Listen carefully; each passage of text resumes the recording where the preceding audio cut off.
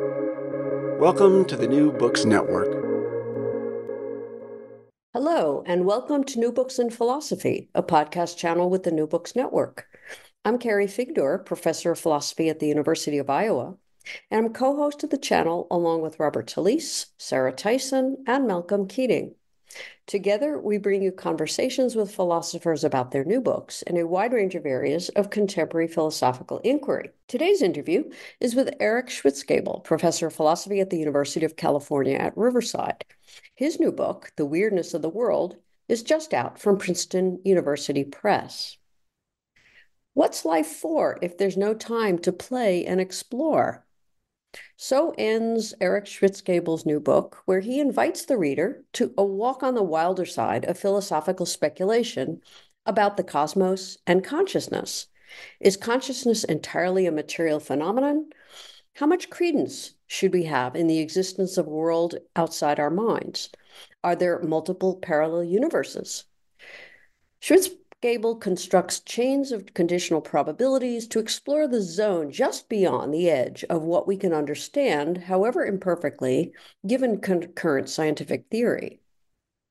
He also distinguishes hypothetical scenarios that are not worth taking seriously, like being a brain in a vat, from those that are just plausible enough to deserve playful yet motivated consideration. Let's turn to the interview. Hello, Eric Schwitzgebel. Welcome to New Books in Philosophy. Hi, thanks for having me. It should be a fun ride talking about your latest book, The Weirdness of the World. And I should say for longtime listeners of New Books in Philosophy, Professor Schwitzgebel was my very first interviewee for this podcast, and he was extremely patient with the process of learning how to do it correctly, including being willing to go through the interview twice because I messed up the recording. But also, I mean, there's another sense in which, the 12 years that have separated these two books, there's also a commonality in that the first book that I did was Perplexities of Consciousness, 2011. Now we're talking about the weirdness of the world, in which a lot of the perplexities about consciousness kind of persist. I So still haven't figured it out. yeah. So tell us a bit, about yourself and then, how this book came about. Right. So, yeah, I'm a professor of philosophy at UC Riverside. I've been thinking about consciousness pretty seriously for almost 25 years now. I got into it because kind of sideways in a way, as most philosophers would think of it, through developmental psychology, because I was really interested in some of this research, especially by John Flavel and Alison Gopnik, about how poorly young children seem to know their own minds. And that seemed to conflict with what philosophers were saying about the privilege of self-knowledge, which they didn't say, oh, if you're an adult, you're privileged. That got me into thinking about how poorly we know our own conscious experience. That was the topic of the book you interviewed me about before. But that then got me thinking about general theories of consciousness and our poor epistemic relationship or poor understanding of just the foundations of consciousness and what kinds of entities are conscious and whether AI systems or non-human animals would be conscious and how we could tell. So my perplexities that I started with early on in my research about our knowledge of our own experience became perplexities about the fundamental bases of consciousness, which then tied into fundamental issues of cosmology, as we'll probably talk about. Mhm. Um, and that's what generated this book. Okay, good. Well, I think we should start, the weirdness of the world. What's weird? What is this is somewhat of a technical term here. So, Yeah, I'm using it. I have a technical definition of weird. Something is weird if it's strikingly contrary to the normal, ordinary, and readily understood. uh-huh. So Right. So this is kind of based on my experiences in middle school of being called weird, because the people who called me weird didn't seem to think I was normal or readily understood.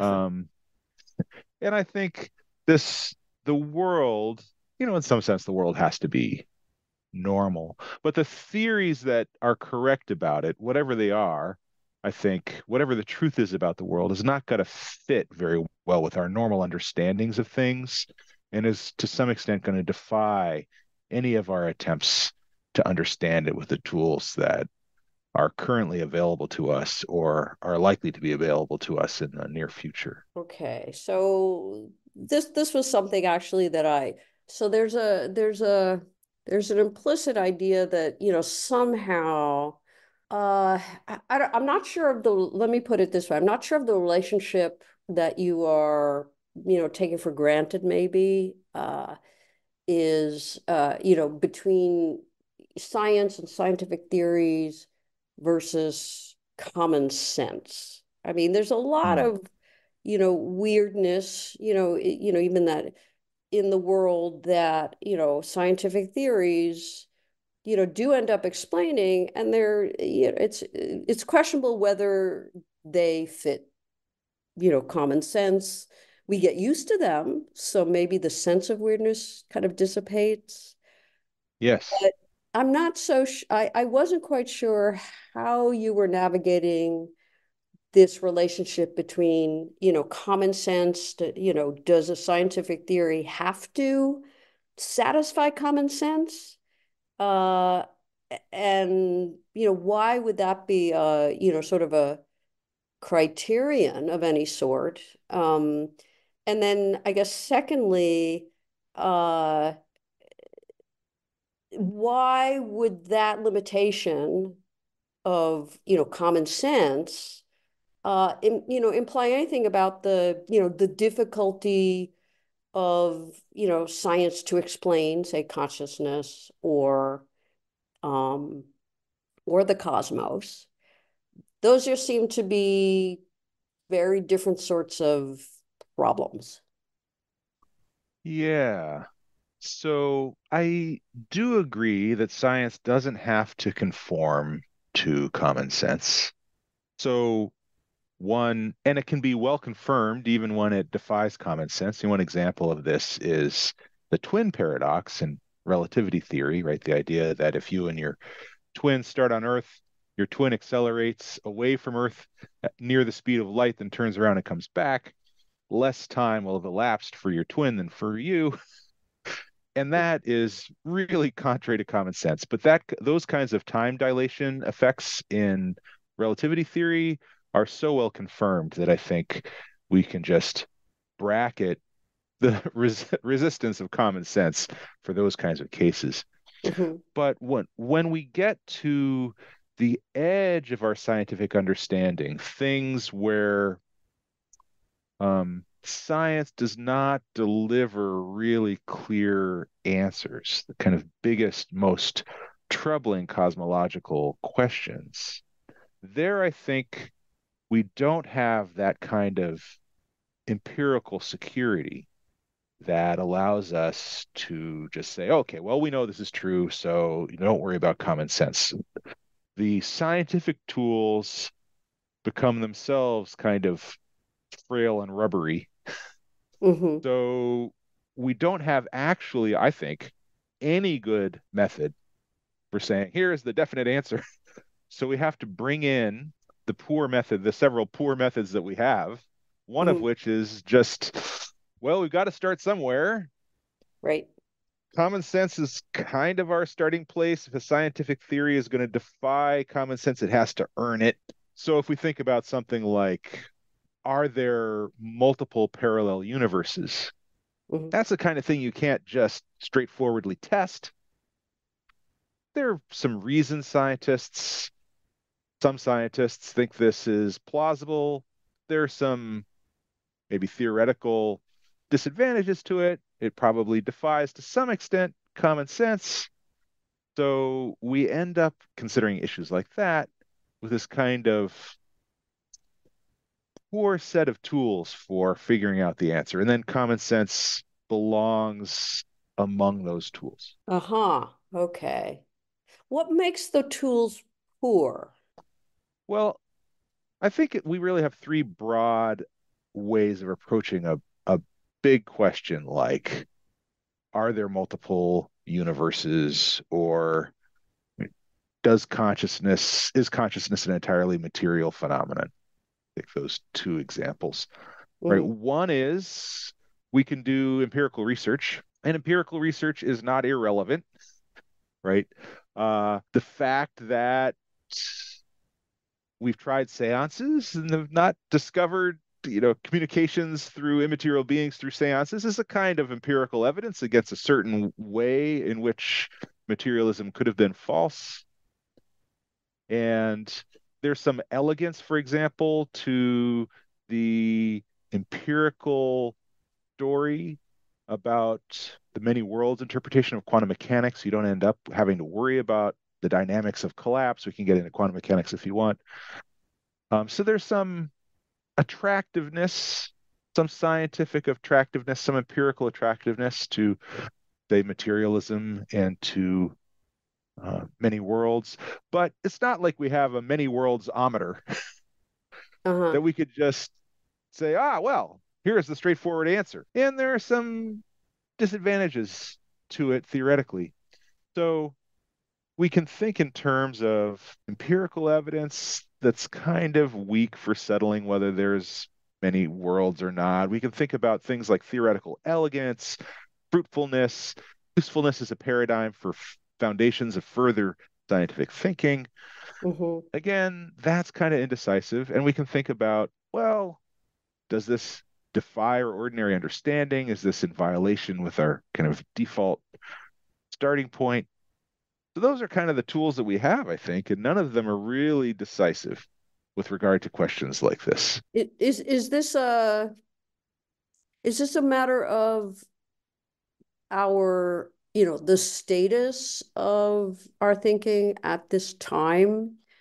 Or is this a deeper, like, we will never be able to, like, some sort of uh some people argue we will never be able to explain consciousness. That's their view.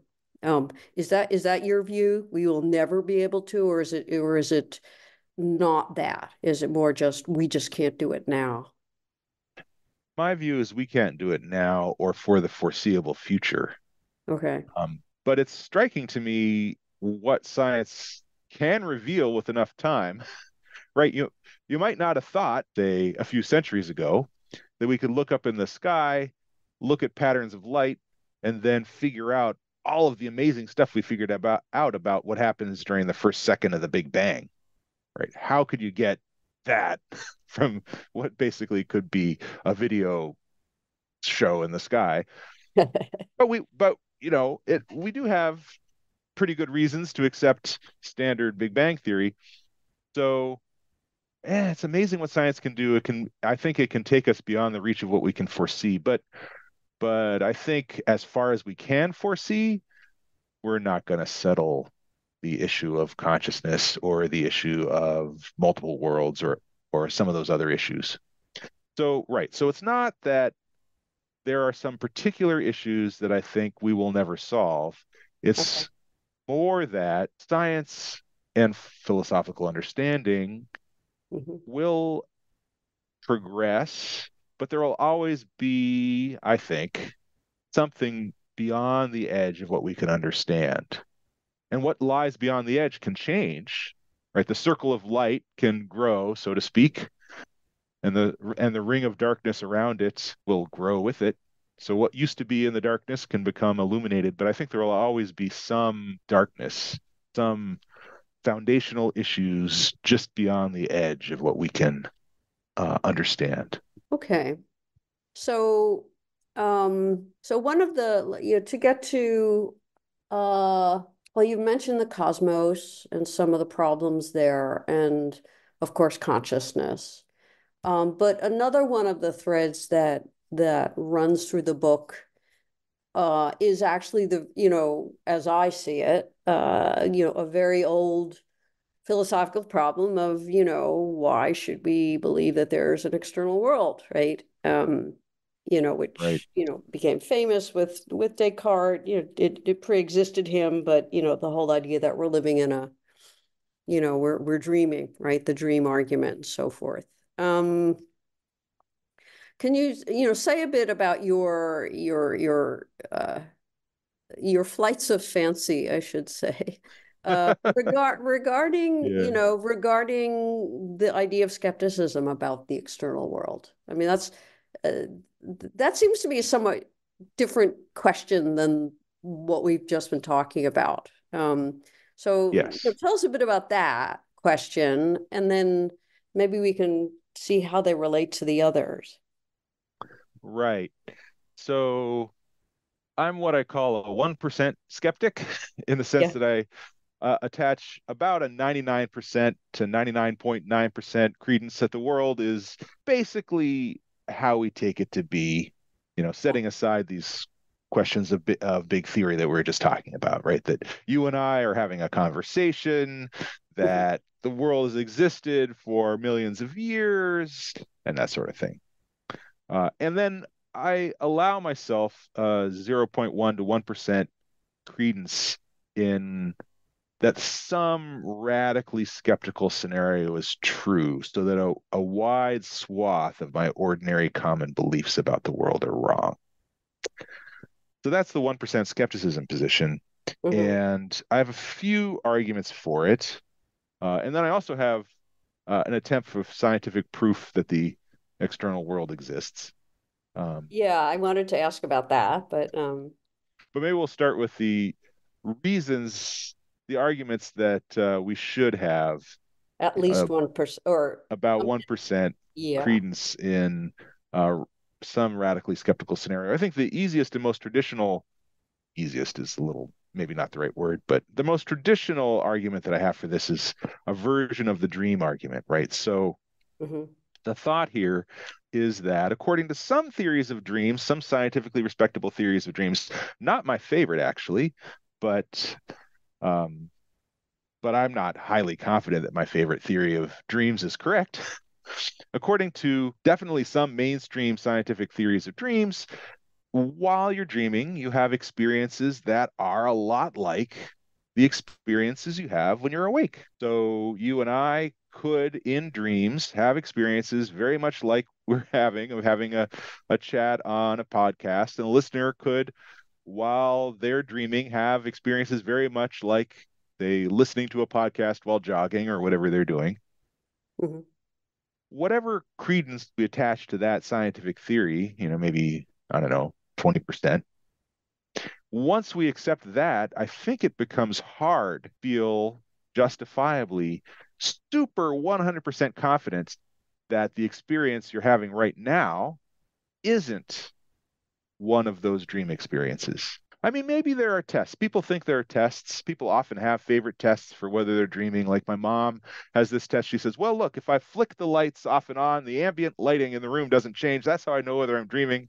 Right? Some people say, oh, if I pinch myself and I don't feel pain, I could tell that I'm dreaming. And if I do feel pain, I'm awake. Hmm. But our confidence in these kinds of tests, I don't think should be 100%. It doesn't seem preposterous that you could dream of a painful pinch or the light Right. changing in a room, whatever. Well, yeah, let me just. I mean, I find 1% or even 0.1 to extraordinarily high as a credence. Yes. Um, to me, it should really be something like vanishingly small. Yeah. So once you get into the realm of huge or infinite possibilities, it's not clear um that we should give that much credence. So in a way, I kind of, what justifies like 1%?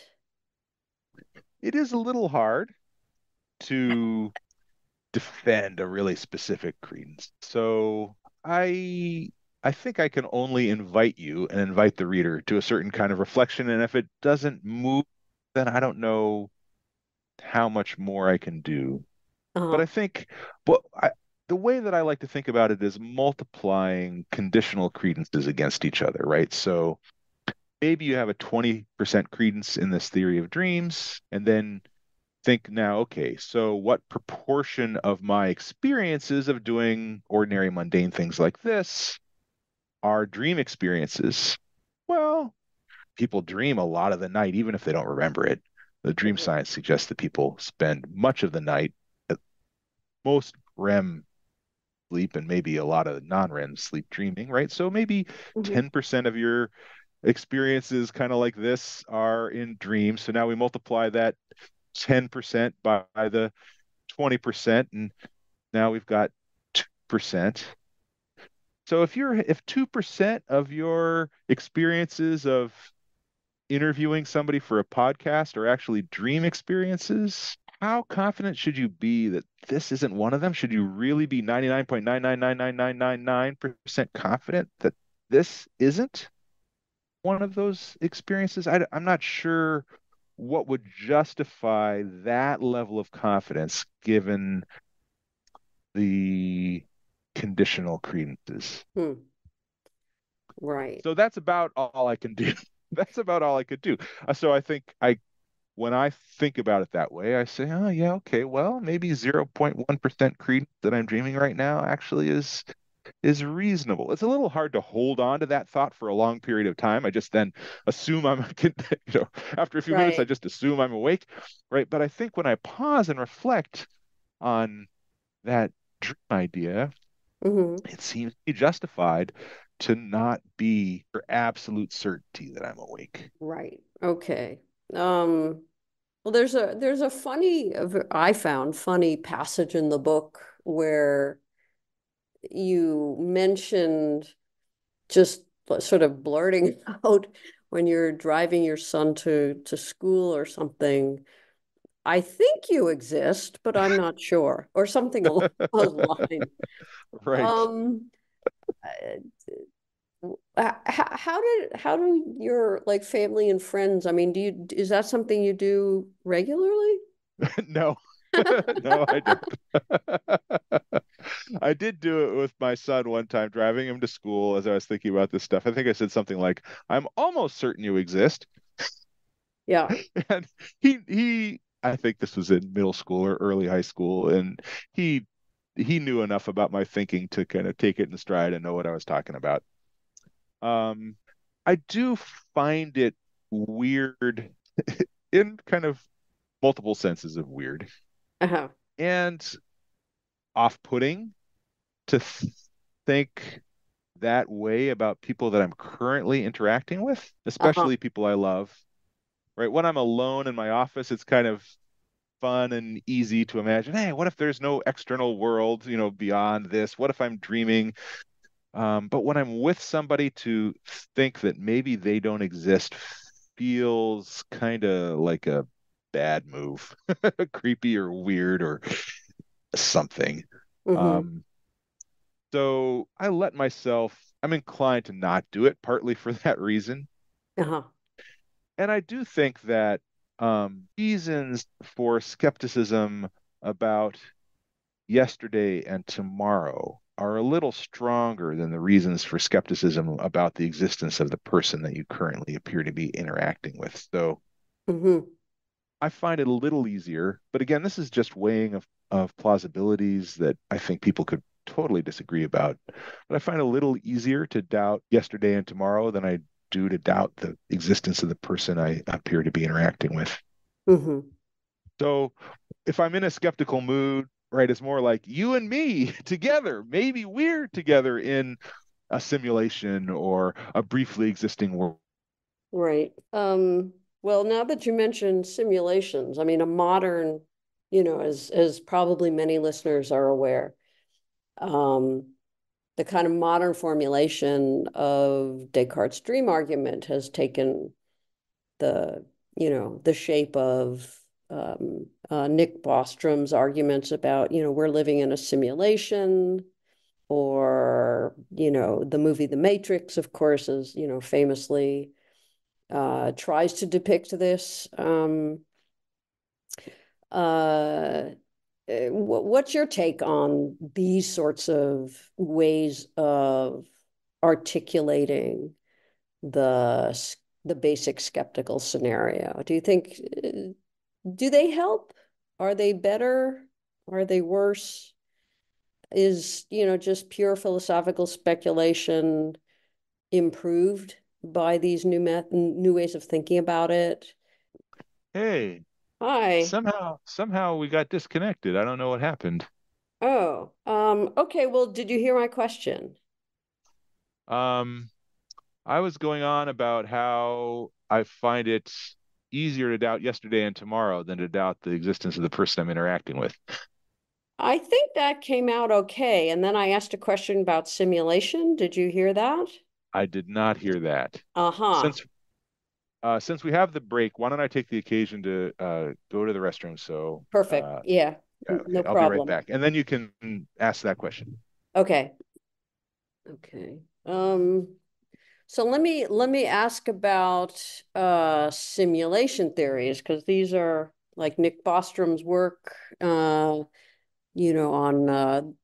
the possible idea that we are, Sims in a computer simulation, or the movie The Matrix, right? Famously tries to, actually show this type of a scenario. Do you think those sorts of ways of articulating maybe the idea of radical skepticism or even 1% skepticism, uh, do they add anything to just plain philosophical reflection, like, you've been doing with dreams? Are they an improvement on the basic question? Do they add anything? Do they subtract anything? I do think they add something. So, what I think they add is another plausible source of doubt. Again, we're in the ballpark of 0.1% here in my credence estimation. Mm-hmm. Uh, but so before people started thinking about simulation seriously, skeptics would ask things like, well, what if I'm a brain in a vat that's Right. out orbiting around Alpha Centauri and there are genius neuroscientists stimulating things, so it seems exactly as if I'm having ordinary experiences?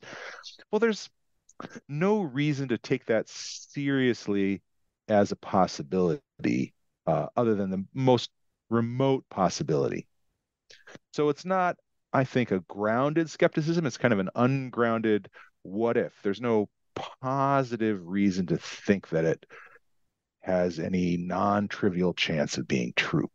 Whereas I think what we get with simulation skepticism is an argument similar to what I gave with the dream argument for a small but non-trivial chance that, hey, this could actually be true. Mm-hmm. So, so I think that is a really relevant difference between old school brain in the vat skepticism Mm. and simulation theory. So let me press on that a little, because that's an interesting distinction. It seems like the sense of, possibility, if you want to put it this way, is you might be drawing a distinction here between what is, say, logically possible or metaphysically possible, and somehow what is, nomologically or physically possible. Is that a It's correct way not of exactly understanding that what you just distinct, said? Yeah.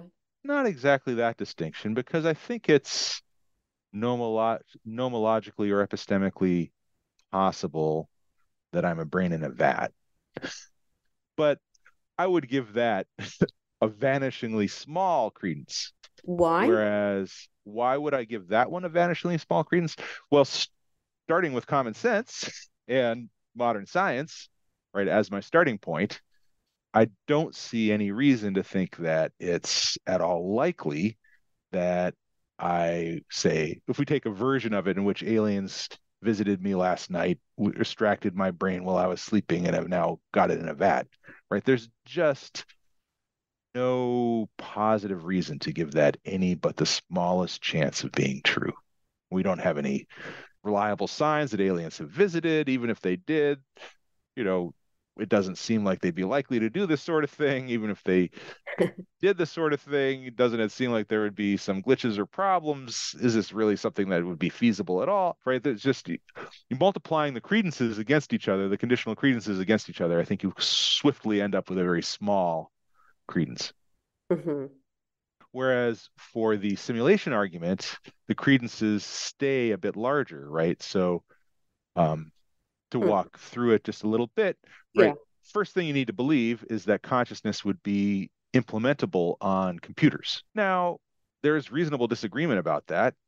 I would say probably the majority view among consciousness scientists and philosophers of mind is that under the right conditions, you could have computers or AI systems that were conscious, but that's certainly not a full consensus view. So, Mm-hmm. maybe give yourself a 50% credence or a 5% credence or a 95% credence in that or whatever, but, somewhere in the realm of not extreme, that there could be consciousness in computers. And then conditional on that, think about, okay, well, if computers can be conscious, then could there be conscious systems that live purely in virtual environments rather than, say, just robots with computer brains, but actually simulated beings living in virtual worlds, kind of like the entities in SimCity, Mm-hmm. right? And I guess it to me seems pretty plausible that if you once you allow that computer systems or AI systems could be conscious, you could also allow that they live in some sort of virtual world with virtual inputs. And then conditional upon that, you can think about, okay, so if we allow that that's possible, how many such beings would there be in the universe? Well, could be very few. Maybe it's expensive to make these. Maybe there'd be no reason to make these. On the other hand, there could be a lot of them. Right? It could be that for reasons of scientific exploration or entertainment, people make lots of virtual entities who think they're living in the base level of reality, but who are actually AIs living in a simulated environment. I'm not sure which way the cosmos would be, conditional upon the earlier assumptions. And then once we get there, we can think, okay, well, if there are a lot of such beings in the cosmos, do I have any particular reason to think I'm not one of them? It doesn't seem like I do have a strong reason to think I'm not one of them. Right, so we're multiplying a bunch of uncertainties against each other, Mm-hmm. but I don't see how this gets down to 0.000000001. Right? To me, it seems like you're in the ballpark of a 1 in 1,000 credence or something like that. That in being a sim, once you kind of think in a vivid way about the possibilities envisioned. So I think that's kind of qualitatively as well as quantitatively different epistemic situation Mm-hmm. than I am with respect to being a brain in a vat. Okay. And how is it with respect to our knowledge of the external world? I mean, which is kind of where this always ends up. Right. Yeah. Yeah. Well, one of the interesting things here is that most people who defend the idea that we might be living in a simulation. Hello? Hello? Hello? Okay, go ahead. Right. So one thing that's kind of striking to me is that most of the advocates of the idea that we might be living in a simulation, like Nick Bostrom, David Chalmers, Eric Steinhardt, Mm, downplay the potential skeptical implications. They suggest, oh, well, we might be living in a simulation, but if so, it's probably a large, stable one. And as long as you exist and I exist and it's a large, stable world, then, you're going to have that chair is going to be still in the room when you come back. You're going to have all the experiences that you think. And so the world isn't really radically different than you think it is, right? At some fundamental metaphysical level, yes. But in terms of all the people exist, yes. right? In terms of you're climbing a mountain, well, you're having the experience of it. That's good enough Uh-huh. for it to count as a real mountain. So what I'm inclined to think, though, is that conditional upon, again, we're multiplying Mm-hmm. credences against each other in various ways, but conditional upon thinking that we're in a sim, we ought to allow a substantial subportion of our conditional credence in that to be that we're living in a small or unstable sim.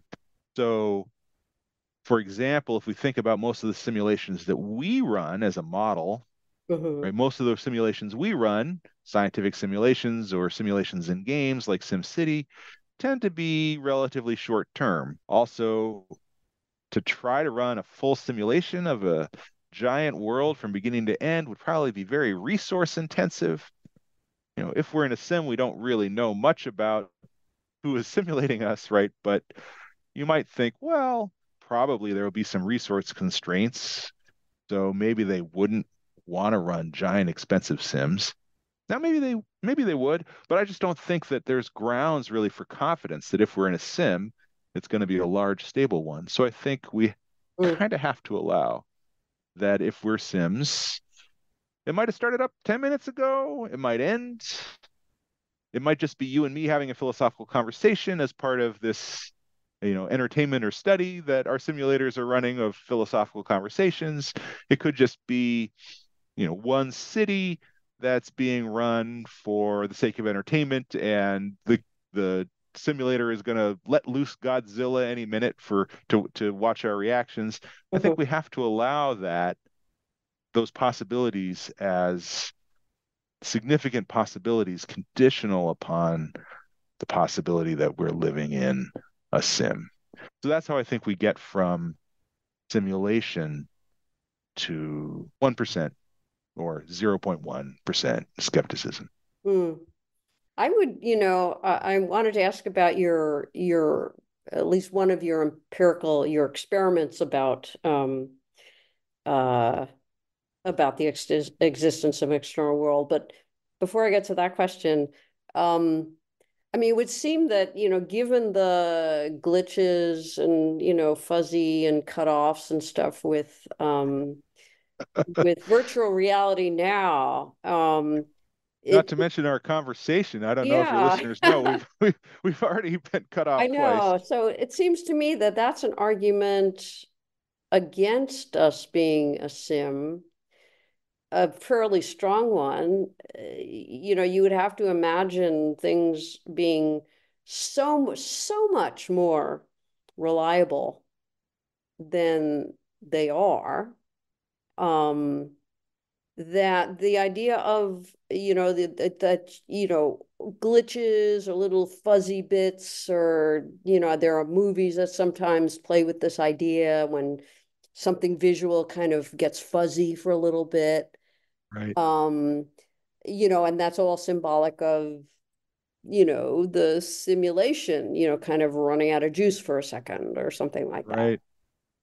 Yeah, I Seems to think the me fact that, that we so haven't. since that Go ahead. doesn't happen, we should be even more skeptical that we're in a sim. We should lower our credences to almost nothing. Well, I don't agree about the almost nothing, but I do agree that that is part of the empirical evidence that you could use to decrease your credence that this is a sim, right? Uh-huh. You might think, oh, if this is a sim, then we should be seeing glitches, or at least a certain percentage of sims would tend to have glitches. But I guess it's certainly possible that a large sim could run without glitches. We don't know if we're in a sim, we don't know that much about the resources of our engineers or creators. Mm-hmm. And also, I think that's more of a trouble for large scale sims than for small scale sims, right? So if we focus really on the skeptical versions of this, in which you and I are the only existing members of this simulation and we've only been going for an hour, well, we've already encountered two glitches. Right. And you only have kind of fake evidence of based on your fake memories that there aren't glitches from yesterday and the day before and last year. So I think the glitch argument works a little better against the stable, long-term stable simulation version than against the short version. Okay. Let me I mean, there's a few chapters in the book where you kind of go off into very different sorts of directions from what we've been talking about. What one is the idea that, somehow whatever you do like causes everything. um Yeah. and other is much more focused on consciousness in non-humans. You use the example of a garden snail, right? Yeah. So let's talk about the I mean, all of these are very fun cases, and you write about them with a lot of glee, I should say. um Good. I'm glad you picked that up. I did.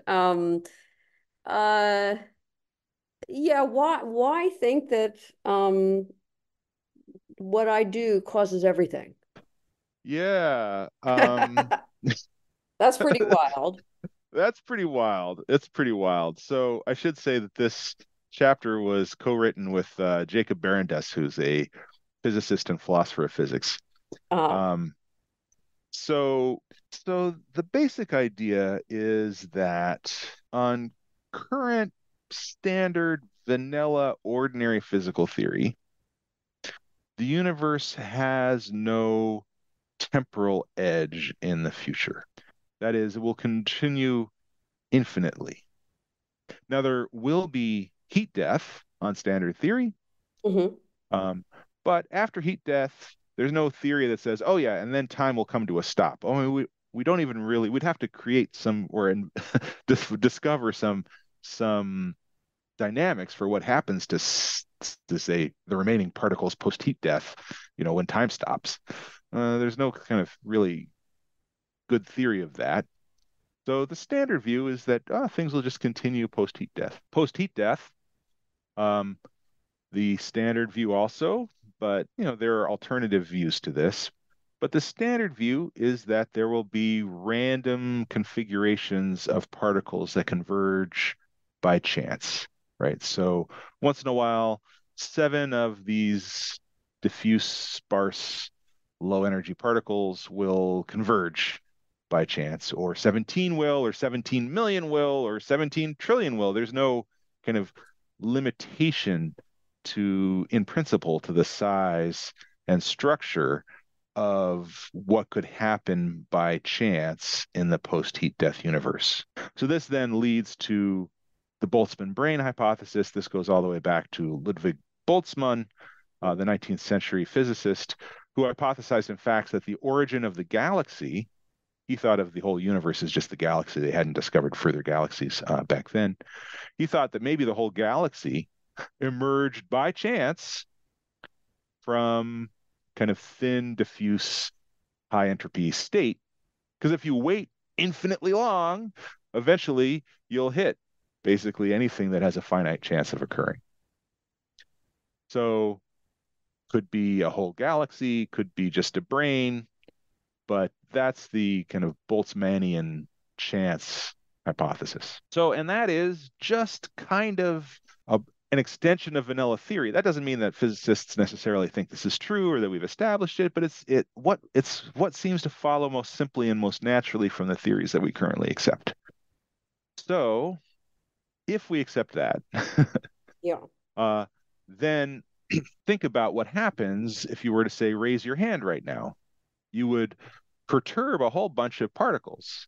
Like a photon might reflect off your hand in a way it otherwise wouldn't and go out the window and fly out into interstellar space. And then eventually it will interact with another photon or another particle and disturb it in some way. And that particle will then perturb another particle, which will then perturb another particle. So we call these ripples. Uh, So what happens is you raise your hand and it starts all of these causal ripples. Although ripples may occasionally come to an end with no further causal consequences, probably the best model of the way ripples work is that most of them don't come to an end, right? Every ripple then causes further effects, which then cause further effects, which then cause further effects. And whatever ones kind of get canceled out or come to a stop with no effect, there will be many more that continue on with an effect. Mhm. So then you imagine these causal ripples continuing into the post-heat death universe. They will now interact with these galaxies or brains or whatever that come into existence by chance, so that eventually there will be a galaxy that comes into existence by virtue of Boltzmannian chance that wouldn't have come into existence had you not raised your hand just now, right? So the causal ripples from you echo into this infinitely enduring, high entropy, chancy set of universes. So now all of the things that happen in that galaxy wouldn't have happened except for the fact that you raised your hand. They wouldn't have happened there and then to those particular entities who exist in that galaxy, right? They would have happened eventually, assuming that they got some finite chance in an infinitely enduring universe, but not there and then to those people.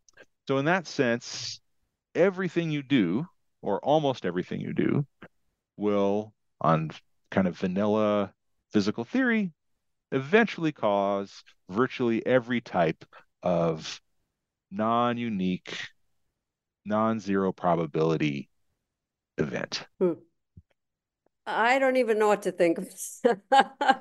I, part of it, I mean, there's sort of a lingering sort of, I don't know if I should call it a doubt or uneasiness about the use of, conditional probabilities and conditionalizing, unconditionalizing, that most of these arguments, or the various, this could be the case, this could be the case, or there's a certain probability that this will be the case. It's not 100% Right. certain that blah, blah, blah. And I'm just, and this particular, what you just described really makes it vivid. The basic issue of, how do we even like measure these probabilities? I mean, Yeah. how do you even like, I mean, I understand that you're thinking, well, 1%, 0.1%, but I'm not even sure how the probabilities are being, yeah, measured. Yeah.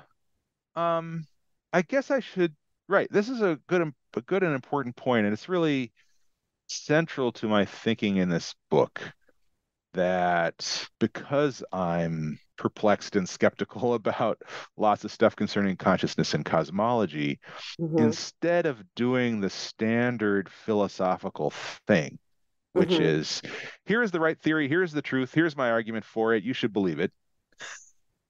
Instead, I'm saying, well, here's something that might be true, and here's some reasons to take it seriously Mm-hmm. in this zone between the kind of brain in a vat thing, where I think we don't have to take that seriously because I think it's reasonable to have such a tiny, tiny credence in that zone where, okay, well, maybe it's not where the bulk of our credence lies, but it's non-trivial, right? So working in that zone of, say, less than 50% credence, but more than 1 in a million credence is a lot of what I'm doing in this book. And that is not what most philosophers have done for most of the history of philosophy.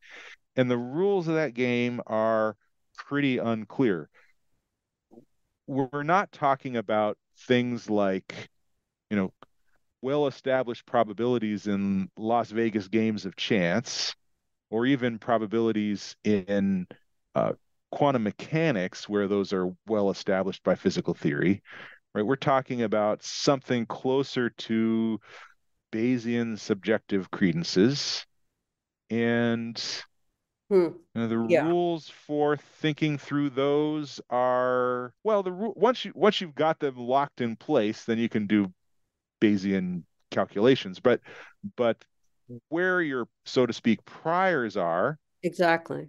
that's very open in standard Bayesian theory. And so it's pretty hard from this perspective to nail down, here's exactly what your credence should be, right? How do you think about the priors or the starting places? Hmm. And right, so I do think that is totally a legitimate worry. And I think part of the way that I try to deal with that in this book is to enliven the possibilities in readers' minds by just saying, well, doesn't this seem like this has some chance of being true? And then if that's true, doesn't it seem like that would have some chance of being true? And then that kind of massaging people's intuitions a little bit so that they come to share with me this sense like, okay, there's a small but non-trivial possibility of this. But I can't, I think, as I said before, I think I can only invite readers to do this. I can't kind of like bang readers on the head and say, rationally, you have to have this credence. And Hmm. maybe actually that's part of the reason you mentioned that there's a kind of glee in thinking through these things, right? I think part of the reason for the tone of the book Hmm. being gleeful, partly it is because I think philosophy and this stuff is fun and I'm just expressing my own glee, right? But also I think the idea that it's fun and interesting and exciting, that's part of the invitation, right? If Uh-huh. the reader thinks this is horrible, this is terrible, yuck, then I think they're going to be less likely to accept the invitation than if they're like, oh yeah, this is fun, this is interesting. Right. And it's not, there's no intent, or you tell me if there is, to I don't know how to I mean, is this supposed to have, again, it is in the, largely in the spirit of fun, but do you think there are any, scientific or practical, uh, you know, implications or, contributions to be made other than just, I'm having a lot of fun, which is very clear in the book. It's very clear. And it is fun. And there's no doubt about that, but it's fun the way, certain games are fun. And or just, certain activities that we do are fun, are playful. So it's play, it's intellectual play. But is it more than I hope so. that? Play is really useful. I mean, I like this connection with play. And in fact, at the very end of the book, I bring this back to Alison Gopnik's theories of play and childhood and the kind of curiosity and exploration that children have and that she thinks scientists also tend to retain and that I keep. Right. So one contrast I draw here is between how a child reacts to getting a new computer and how we boring adults react, right? I just want my new computer to be just like my old computer and it to work without my having to learn anything. And I don't want to play around with my computer, right? But a kid, they're like, oh, I'm gonna change the sounds, I'm gonna make new background paper, they mess around with the settings, they do all this stuff, right? Mhm. So they play with it. And in the process, of course, they come to understand how the computer works through their play much better than my non-playful put it to work attitude has, right? So in a way, at a first pass, you might think the adult's attitude is more pragmatic, but actually I think there's a kind of long-term value in play. There's a pragmatic use Mhm. in opening your mind, exploring that we can lose if we're too quick to settle on, here's where the truth is. Mhm. So I think science and has not really, and philosophy have not really settled the questions of the fundamental structure of the universe and how consciousness arises from immaterial stuff. In fact, if in fact it does arise from immaterial stuff.